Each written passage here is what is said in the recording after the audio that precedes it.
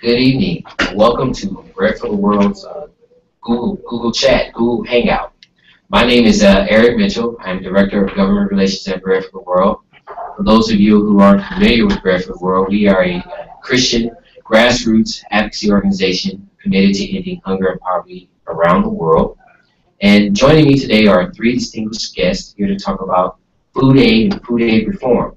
I'm joined today by Danielle Mutone-Smith, Policy Team Leader for USAID, Tonya Rawe, Senior Policy Advocate at CARE, and joining me on the phone is Derick Dailey, graduate student at Yale Divinity School and leading advocate within the faith community. Today, again, we're going to talk about food aid and food aid reform and how we can make it more effective and more efficient. So what is food aid? Since 1954, the United States has been the world's largest provider of life-saving food aid and has been an important part of the overall effort of the global exodus from hunger. We have been able to feed over 3 billion people in over 150 countries for over the past 60 years.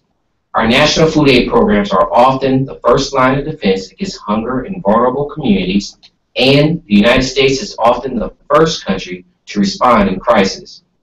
In the past 20 years, USAID's food aid and development programs helped reduce the number of the world's chronically undernourished people by 50%.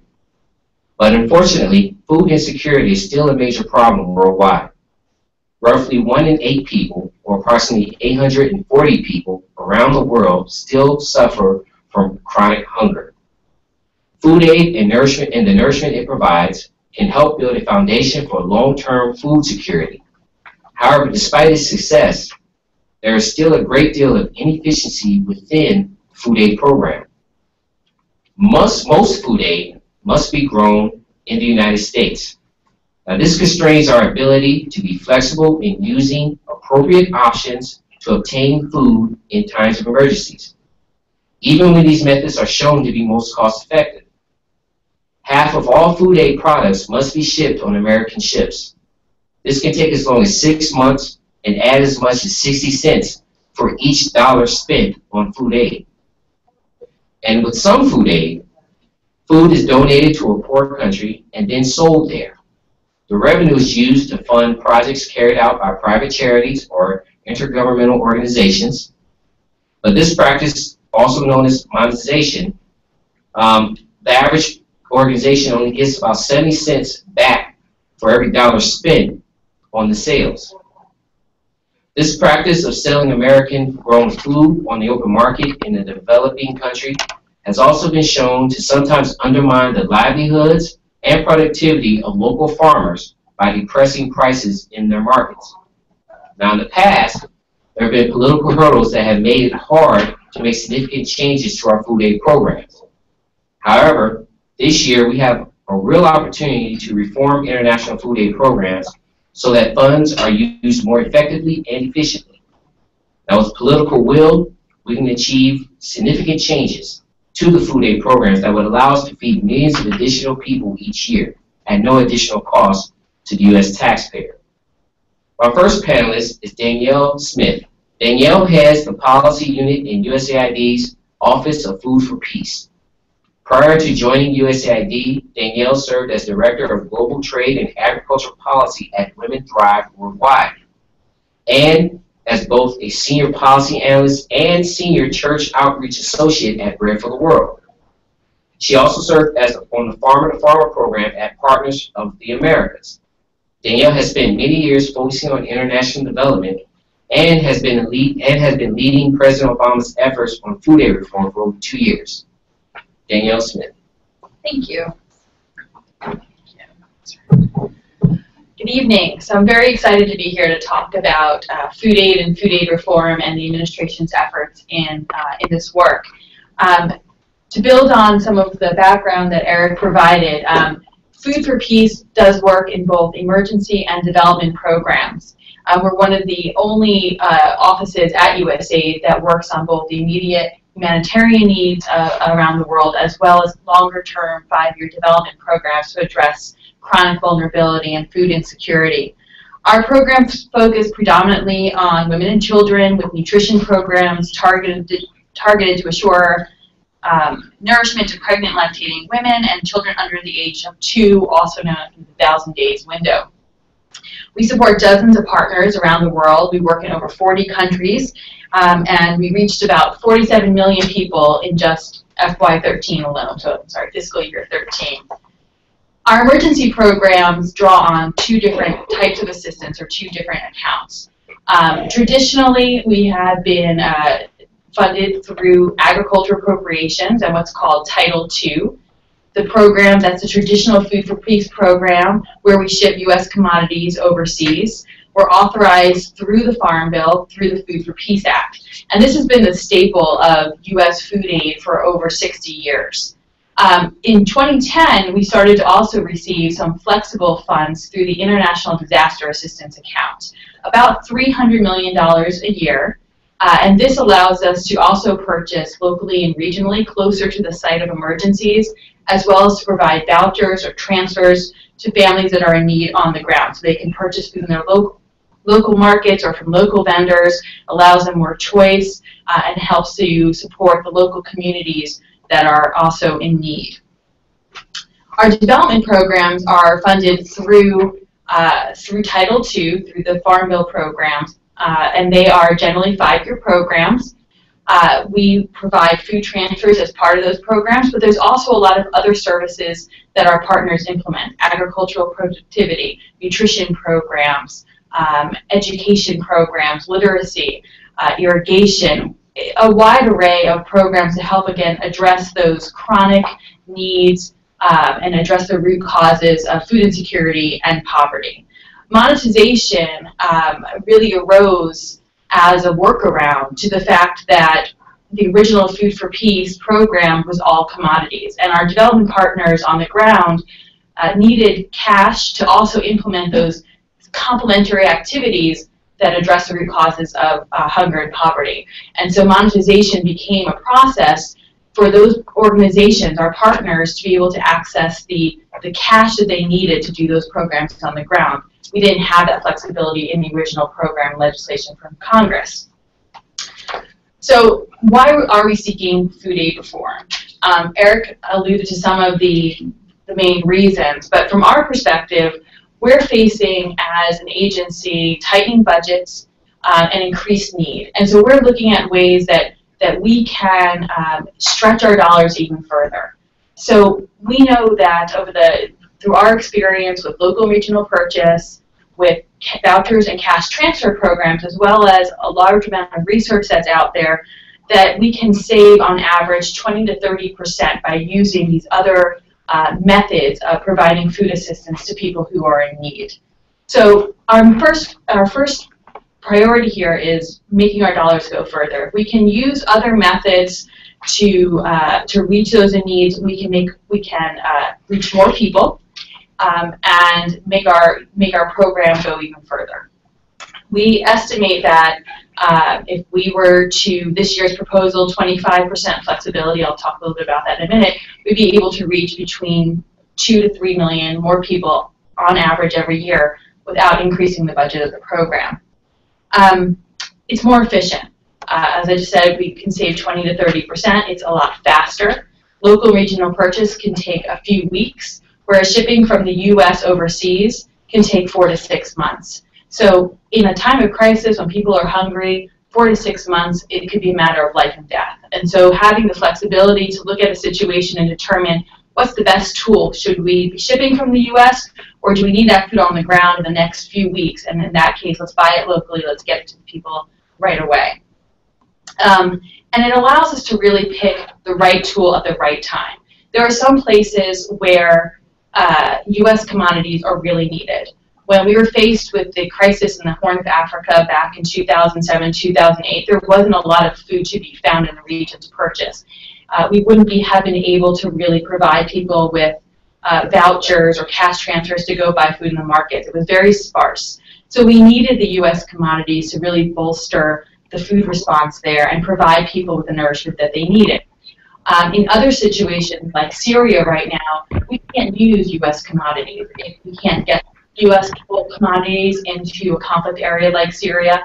And in our refugee response around Syria, we also want to support the markets that are there and functioning. And so we use largely transfers and vouchers for the refugee population.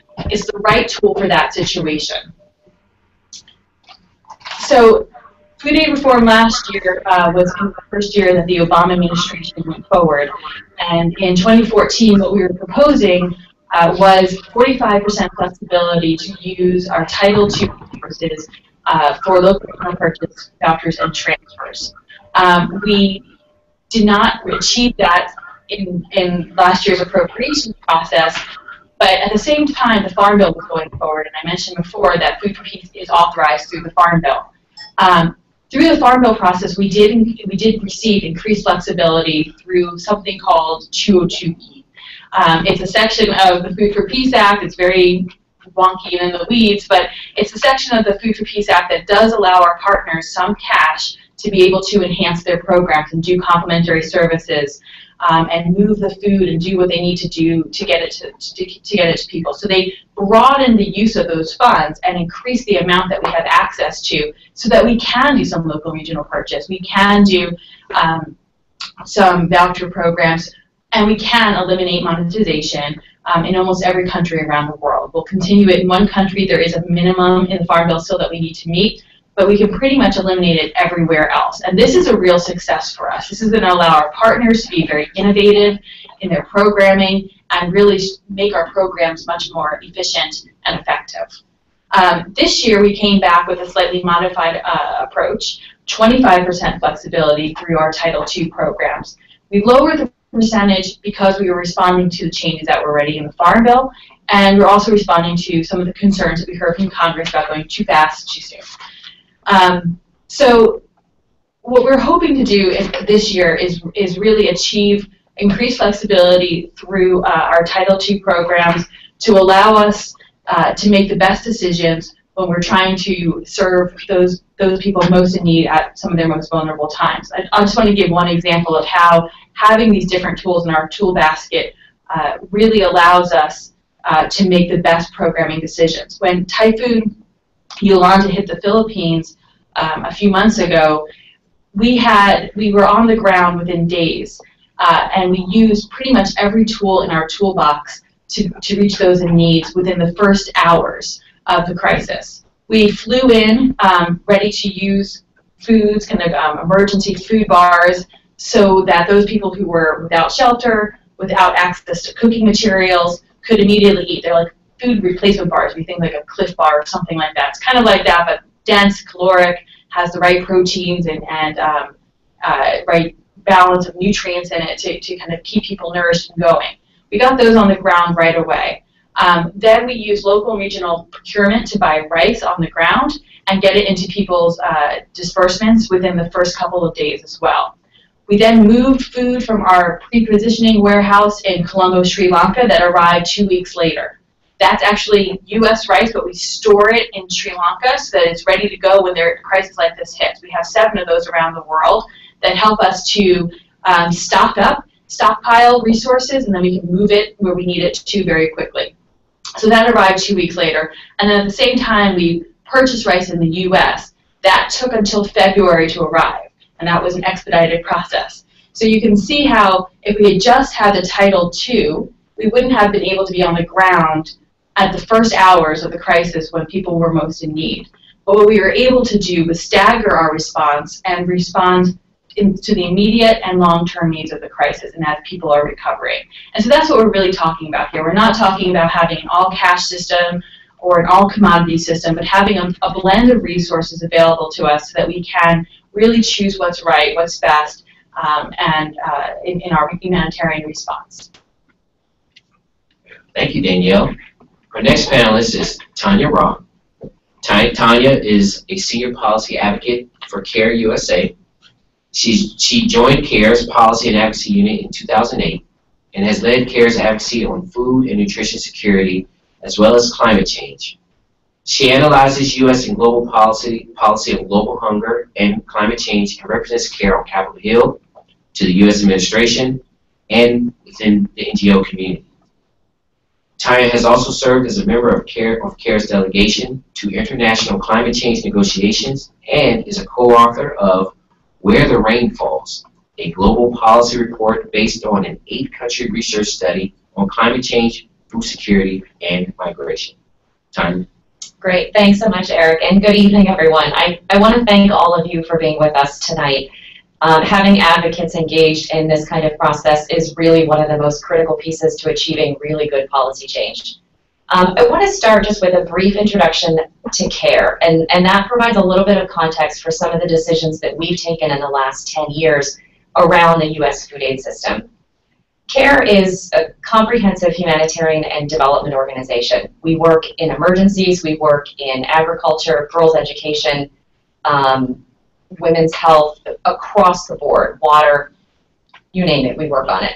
And that's really because we're looking at helping empower women and girls and their families and their communities to lift themselves out of poverty.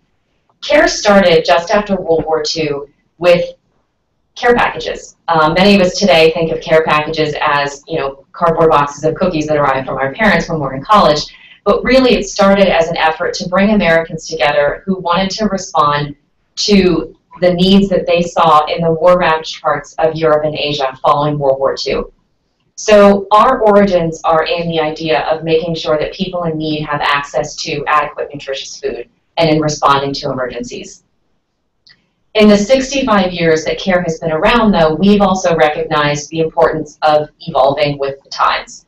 So instead of still working to deliver food from the U.S. to parts of Europe and Asia, we are now working in over 70 developing countries, as I said, across the spectrum of development and humanitarian needs. And that's really in an effort to look at the underlying causes of poverty so that we're empowering women, children, and their families to lift themselves out of poverty. We're not just putting a Band-Aid on the problem. That has meant, though, that we have had to take a hard look at some of the ways that our work is implemented. And in 2006, we made the decision to stop using monetization. That came at a cost of about $45 million a year for our organization. But we looked at monetization and said, it doesn't make sense. As Danielle and Eric have both shared, it's incredibly inefficient. 70 cents on the dollar is not the best use of U.S. taxpayer dollars. But we also felt that it was fundamentally harmful to the small-scale farmers that we're ultimately trying to help. We're trying to help them build their ability to grow enough nutritious food, both to feed their families, but also to grow their incomes, and again, lift themselves out of poverty. So we made the principal decision to walk away from up to $45 million in order to better serve the communities that we're working with. Since then, CARE has been active in advocating for modernizing the U.S. food aid system for the 21st century. I don't have to walk through a lot of the details because my co-panelists have done that extremely well. But in essence, we've been advocating for two pieces. One is flexibility. As Danielle said, flexibility to use the most appropriate tool from the toolbox and to have all the tools in the toolbox. That might mean still relying on U.S. farmers. They are still a critical piece of the puzzle when it comes to responding to emergencies. But it might also mean tapping small-scale farmers in the region who are producing enough food that they themselves can sell their product to actually meet emergency needs in another country that's next door. That means that we're not just addressing emergency food needs, but we're also helping other small-scale farmers lift themselves out of poverty. The other piece that CARE has really focused on is an end to monetization. That doesn't mean that we want to end the programs that monetization funds. They're really good programs, but we need a more efficient, more effective, more responsible way of funding them. All of CARE's work on food aid reform fits into our overall advocacy effort on long-term food and nutrition security. So going back to that idea that we're using taxpayer dollars as efficiently as possible to reach as many people as possible and in ways that can actually support small-scale farmers to increase their productivity sustainably, to increase the nutrition outcomes for their families and for their communities. CARE recently, and I'll talk a little bit more about this in terms of the tools that we leverage in our advocacy, CARE recently took a group of chiefs of staff to Ethiopia on a learning tour. And as part of that trip, we helped them see what food aid and food nutrition security programs look like on the ground. And we started in the first day out in the field with a visit to a distribution center where we are distributing U.S. commodities to families that for certain months of the year simply do not have enough to eat. And there is not enough food in the region that it can actually be purchased locally. So we ship U.S. commodities, and those commodities are distributed. It meets the food and the nutrition security needs of those families. But on the second day, we visited with communities in a different part of Ethiopia that are starting to engage in enough economic activity that they're poised to perhaps graduate off food aid in the next few years. So we're actually working with those families to make sure that they have diverse sources of income, that they have productive agriculture, that they know about nutrition, that they're aware of the different roles that men and women can play and the importance of gender equality in tackling food and nutrition security. That's enabling those families to build their resilience, their ability to handle different types of emergencies, whether it's social, if there's a death in the family, or if it's natural, if there is a drought or a flood, something of that nature. They're able to deal with those shocks, if you will. But then we also visited with farmers who are part of a program where they're actually selling their commodities that they're growing in order for those commodities to then be used in a school feeding program. The World Food Program is running this program called Purchase for Progress, and it's leveraging the ability of local small-scale farmers who are themselves poor. These folks don't have a lot of land themselves, but they're growing enough that they can sell their food and actually feed 43,000 school children in their area. Ultimately, it's about addressing that entire spectrum. So when CARE works on food aid reform, it's about making sure that we're designing all of the U.S. programs in a way that it enables families to graduate out of poverty. It doesn't keep them there. It's not just a Band-Aid. It addresses their immediate needs, but it also empowers them for the medium and the long term. When it comes to doing that, when it comes to advocating for that kind of policy change, I think, I can't remember if it was Eric or Danielle, but it's been a steep climb. There's been some political opposition to modernizing these programs for the 21st century. So in the last several years, CARE has itself just used every tool in our own advocacy toolbox. We have staff here in Washington who are meeting with members of Congress and their staff to help write parts of the Farm Bill. We have staff who are meeting with Danielle and her colleagues to talk about the U.S. government's, the administration's reform proposal. We're also using creative means of getting out the message to the American public, putting together infographics that demonstrate that the system, the way it's set up, might look a little bit like a dinosaur, and that there are actually different ways that we can set it up that really poise us for some great change. We've developed a video. It's on CARE's website. With a video about local and regional purchase, just educating folks about the issue and how we can make it better. We're using our learning tours, as I mentioned, the tour to Ethiopia, and that's actually where we're able to help members of Congress and their staff see what these programs look like, see how U.S. taxpayer dollars are used. But then we're also working with partners like Bread for the World, a very critical partner in this effort, and then we're working with advocates like you. As I mentioned, thank you for being here. Having advocates on the ground in different states and districts in the U.S. really is a critical piece of effecting policy change when it comes to things like food aid reform. So thank you for being here. Thanks, Tonya. Next, finally, we have Derick Dailey. Derick is a current graduate student at Yale Divinity School. He is pursuing a Master's of Arts in Religion with concentration in Black religion and the African diaspora. At Yale, he has completed research on food insecurity and contemporary advocacy strategies. Derick has served in numerous civic capacities. He was a member of the board of directors for a local United Way while studying in his undergraduate, or studying as an undergraduate in Missouri.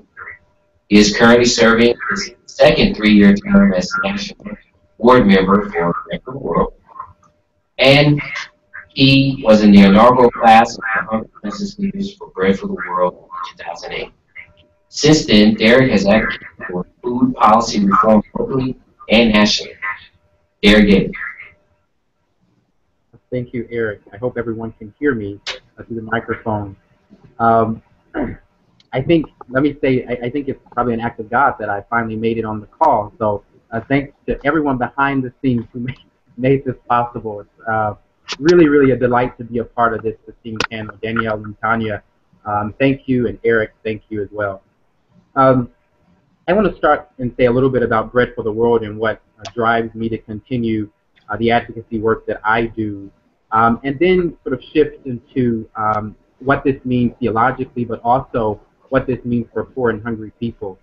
For many of you listening or tuning in, you probably know that Bread for the World is a collective Christian voice of activists all over the country attempting to end hunger and poverty in our time. It's important to know that in a couple of years we're going to celebrate 50 years of doing this work. And this is 50 years of heartache, struggle, but 50 years of victory and celebration where we've accomplished a lot for poor and hungry people, not just here in America, but all around the world. Art Simon started the organization in the early 1960s, where the civil rights movement was at its most central point in the Lower East Side of Manhattan, and he, along with many members of his local Lutheran congregation, but also churches in the area, got together first to do local work around issues of justice, but then they felt the need to make this a work that was national, make this a work where local people, church members, people of faith could work together to impress upon national decision makers to do more for hungry and poor people. And so one of the reasons why I'm so committed to Bread for the World is because unlike so many organizations, Bread for the World deeply, deeply believes that ending hunger is possible. And for everyone tuning in, know that we're not in the clouds, we're not idealists, we're people of faith who deeply believe that this is possible, and it's possible in our lifetime. I also want to say that for me, as a student of theology, but also as a person of faith, hunger is something that is an interfaith enterprise. And so advocating for policies and for legislation that protect hungry and poor people is not something just for Christians or just for Muslims or just for Buddhists, but it's an interfaith enterprise. It's also an ecumenical enterprise. So in the same way, it's not just a Methodist work or Baptist work. And anyone who's been in the church long enough, you know that oftentimes we can get divided based on our own religious commitment, whether how we grew up, what church we belong to. And certainly for my generation, as religiosity decreases, and really as a spirituality, a robust spirituality increases, it's important to note that doing this kind of work has no boundaries, no bounds around hunger work and hunger advocacy.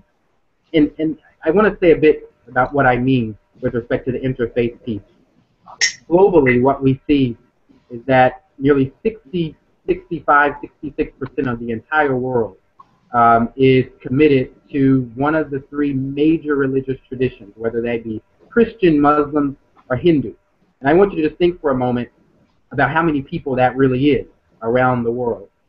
And every single major religion in the world, at the core of their holy text, there's basic fundamental beliefs around justice, around fairness, around loving your neighbor as yourself. Whether you're reading in the Quran, the Hebrew Bible, the Gospel, whether it's Mahayana Buddhism, nearly every major religion at its core seeks justice.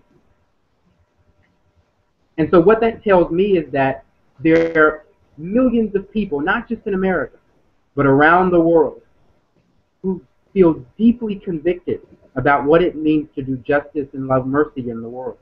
And so that's good news for advocates. That's good news for groups like Bread for the World and CARE. In fact, it's good news for governments all over the world who, quite frankly, need people who are deeply convicted to continue to push them to enact policies that do more for hungry and poor people. The other piece is that the ecumenical piece around hunger advocacy is that today in America, we see a generation of people who are less committed to religious traditions and much more committed to doing justice and doing exactly the kinds of things that Bread for the World has done for so long. In fact, as an undergrad in the middle of Missouri, I sort of drunk the Bread for the World Kool-Aid in 2008 and got to D.C. as a hunger justice leader, and I left there and took my own passion back to the middle of Missouri. And while I was at Westminster College, there was this great sort of thirst for doing something around issues of hunger and poverty, and so we gathered a team of students, sophomores, juniors, students from all over the country to just advocate locally. And I can remember one particular experience. We took a trip to Columbia, Missouri, and at the time there was a senator from Missouri named Senator Blunt, Senator Roy Blunt, and we met with Senator Blunt, and we were conservative Republican senators, and we were advocating on a particular issue, and for the first time in my lifetime did I realize that my voice mattered, because after that meeting, I can't remember if it was Lavita or Zach, someone in the Chicago office called the members of the Westminster Poverty Initiative and told us that this particular senator had co-signed one of the pieces of legislation that Bread for the World had advocated for.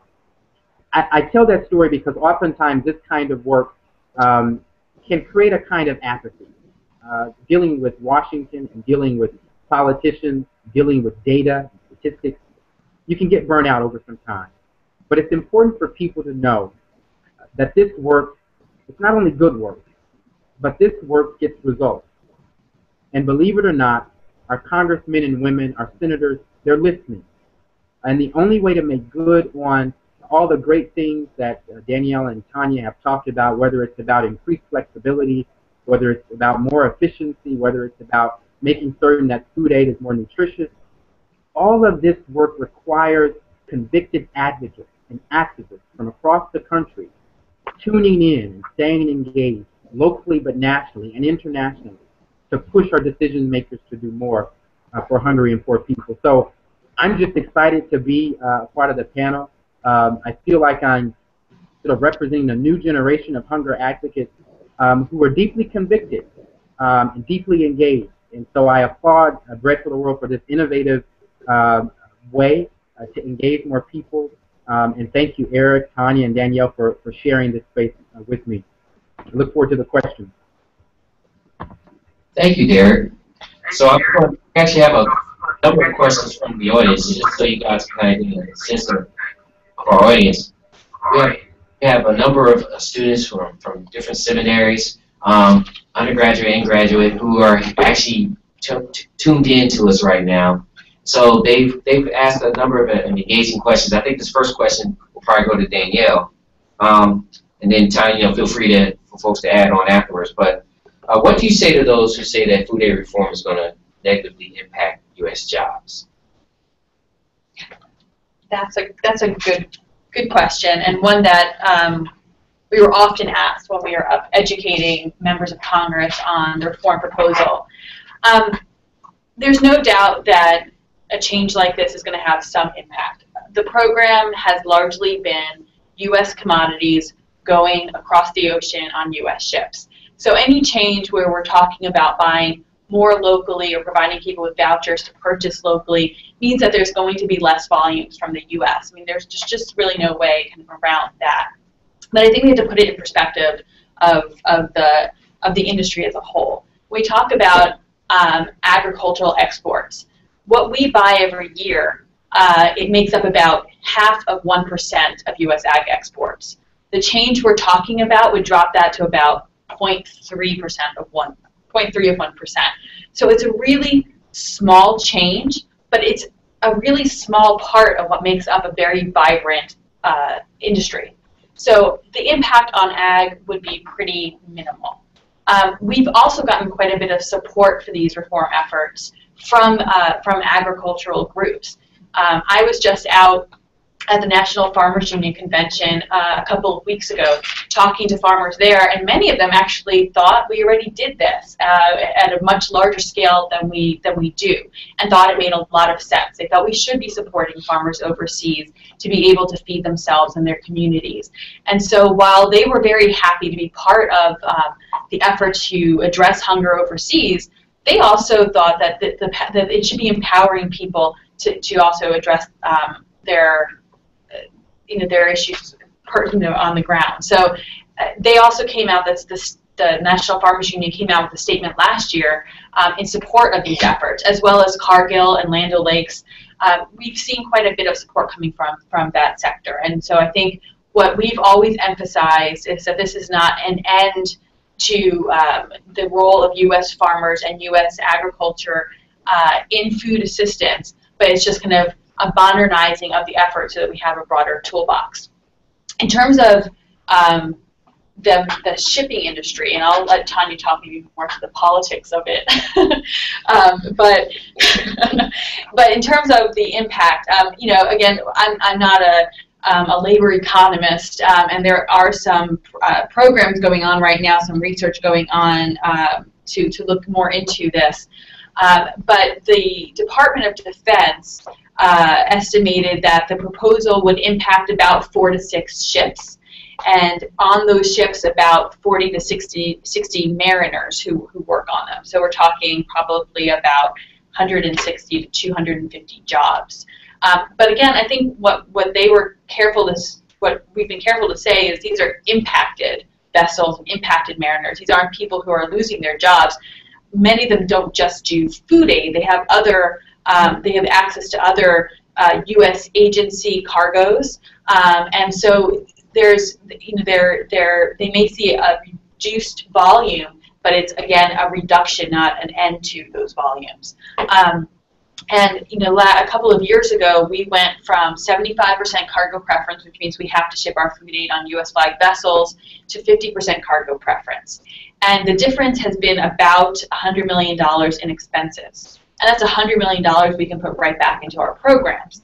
And so, yes, there's kind of a push and a pull here where there are some limited impacts, but we also see a lot of benefits in terms of the programs. But we're very careful in how we've been constructing our food aid reform proposals. We've been talking to our colleagues at USDA, at the Department of Transportation and MARAD, reaching out to a lot of the industry groups, both in the ocean carriers as well as agriculture groups, to get their feedback, to hear their concerns, and to try to address that. The last thing I'll say is that the original and this year's proposal included a $25 million subsidy that would go to something called the Maritime Security Program.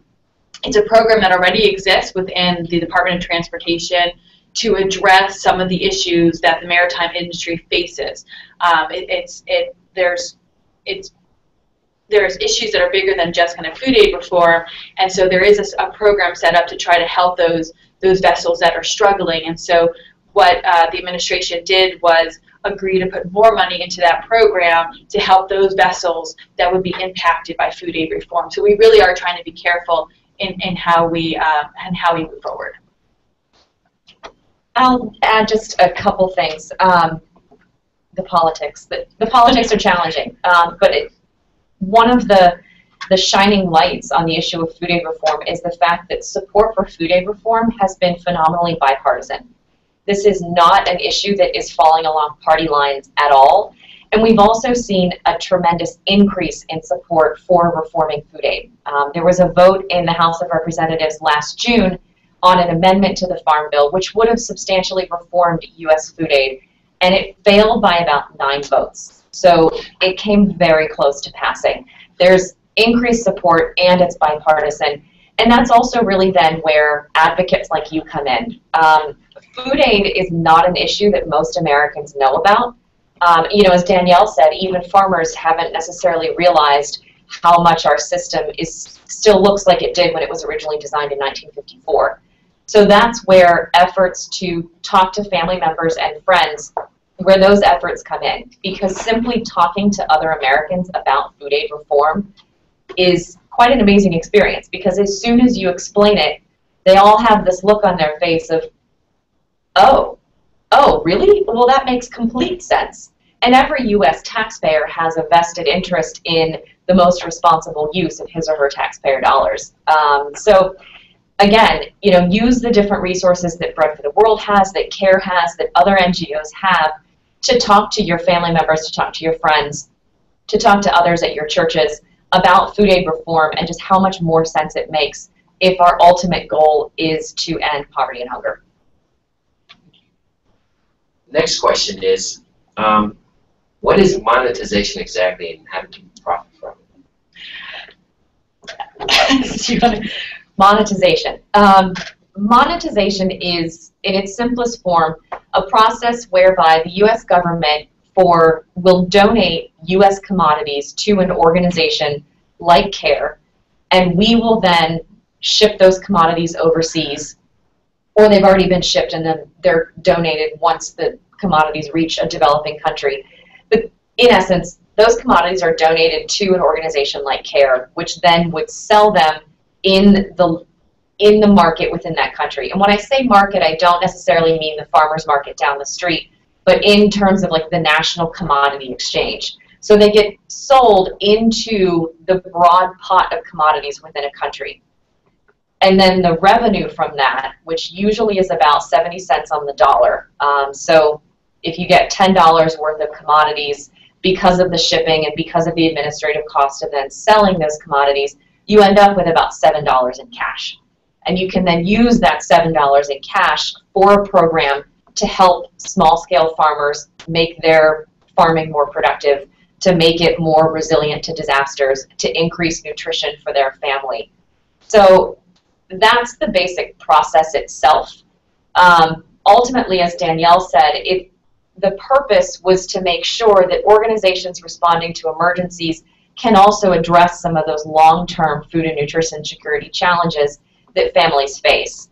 So the programs that are funded are incredibly valuable, but the way that we're actually funding them really doesn't quite make sense. This is the one especially where when you talk to friends and family about how we're funding an agricultural development program, that they have that look on their face that says, but wait, that really doesn't make sense. That we would take commodities from the U.S., ship them to a developing country, sell them on the market in the developing country, and then use less cash than the commodities were originally worth to support small-scale farmers who then try to sell their commodities on that same national market.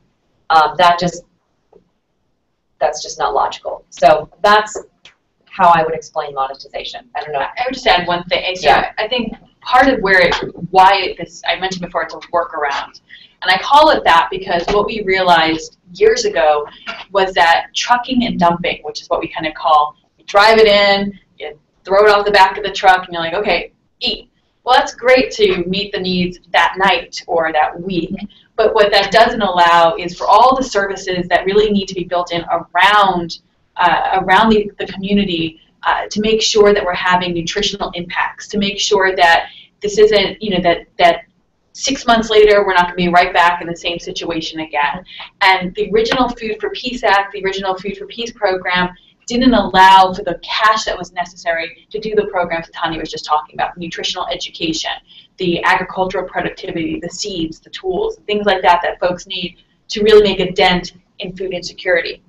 And so monetization became the way for groups like CARE to get the cash that they needed to program around the food.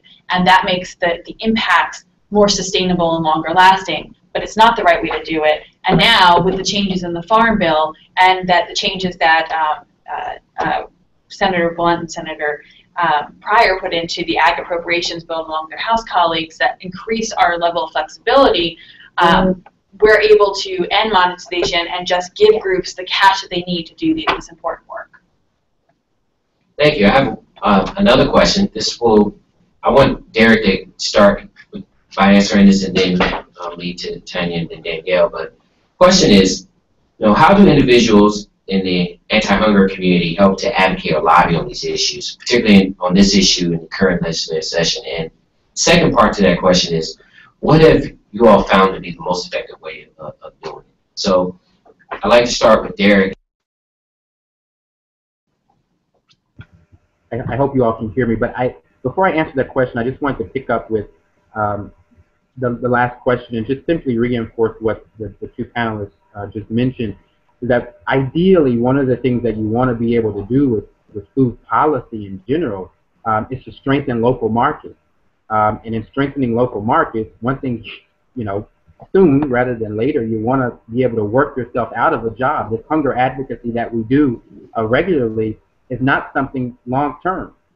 And one of the ways to ensure that we're not doing this forever and ever and ever is that we figure out an economic and food policy system that allows for the local market, wherever food aid is being delivered, that those markets can be strengthened. And so I think that's really, really important for folks who are sort of new to the lingo. I'm no economic expert, but one thing I do know is that we want to make sure that we're strengthening folks on the ground wherever they are.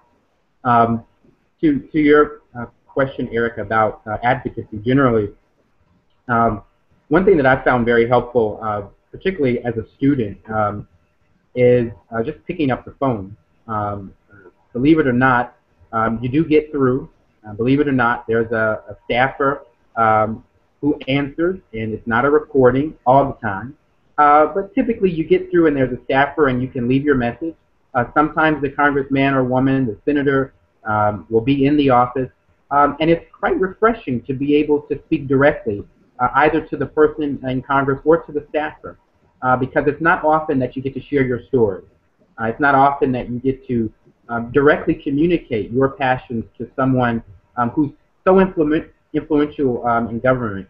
And so picking up the phone is important. Writing letters, Bread for the World is certainly known for its letter writing campaign that it does every year. Those letters have proved to be extremely effective over the years, certainly in churches, but in civic organizations, on college campuses. Put out a table in your common room or the common hall and just set up for an hour or so and just pencil and paper and have folks have the opportunity for people to sign letters or write letters, sign our petitions. One thing I can say is that Bread for the World has really made it easy for us to do advocacy. The number of resources, downloadables online, there's really just no excuse for us not to be engaged on these issues. And so to those folks who are thinking about advocating for the first time, go to the website, go to bread.org, download those materials, educate yourself a bit, and then just try it. See what works and what doesn't work, writing the letter or making the phone call. That was terrific, Derick. When I look back at our advocacy and when we talk to our advocates, one of the things, well, two of the things that we tell them are most effective is just having a conversation and starting a relationship with your member of Congress. That way your member of Congress knows that you are part of the U.S. constituency for programs that fight global poverty. So often we hear, well, we can't support these programs because there's no constituency for them in the U.S. Every single one of you that's joined us today is part of that constituency, and it is out there. So establishing that relationship with your member of Congress or with the staff helps that member of Congress know that there is someone in his or her district or his or her state that wants to see these programs continue to happen, to be the best they can be, and to then also be robustly funded. The other piece that we always tell our advocates is effective is passion. And it's closely linked to that other piece. But the fact that you're willing to advocate for programs that don't directly benefit you speaks volumes. Most folks who come to Washington to lobby, they have a very personally, vested interest in what they're asking for. That doesn't mean that what they're asking for is bad. But it's what sets many of you apart is that you're coming here or you're going to the district office or the state office or you're picking up the phone about an issue that really benefits a woman, a child, a father, thousands of miles away. So a relationship and passion, those are the two things that I would say are most effective. And Danielle, from a USG perspective, since you've been able to play both sides of the table, now how do you see, how important do you see the role of your everyday advocate? So if I take off my USG hats, right, I can't really speak from that perspective, but as my Bread for the World, I am a Bread for the World member, so but you know, I think there's a lot of competing priorities, not in Congress and even within the administration. We have, if you look at the president's budget request, there's lots of things that we want to get done, and so people need to know what's most important, and so they need to hear from organizations, from constituents, from us, the whole spectrum, so that they know what to prioritize. I think when I used to work at Bread, one of the things we often heard was that the president's budget was a reflection of the priorities of that country, and so we, in a sense, we're communicating that, and so every voice matters. Any other questions? I think as we get ready to wrap up, I really appreciate my distinguished colleagues and Danielle and Tonya and Derick on the phone. I also just want to acknowledge all the folks who have participating in this Google chat. I think we have over close to 100 people who are participating on the Google chat, and a number of colleges, universities are represented here. I want to thank everybody who put this together. Just in closing, I just want to say that we have made some great strides in food aid and food aid reform. Food aid program itself is a program that works. What we're talking about when we say reform is not to end the program or not to use this as a budget cutting exercise, but to make this program more effective, reach more people, and particularly in a day and age where resources are limited. So as the federal government and our leaders are looking at how to allocate resources and prioritize, this is a program that with the smart type of policy change could really impact people. And as we talk about trying to make a goal to end hunger within our lifetime, food aid is going to be important in reforming the program so that we can feed a minimum 4 million people to even more beyond that. It's going to be a key part of that. So, from a Bread perspective, for those who are interested in really getting engaged on this issue and many issues, please visit our website. Food aid reform is going to be one of our big advocacy pushes this year. With offering the letters, we give you an opportunity to write to your members of Congress. So go to www.bread.org and click on the tab that says Write to Congress, and you'll see a sample letter or a sample email that talks specifically on reforming our food aid. Just fill in the blanks and send it off.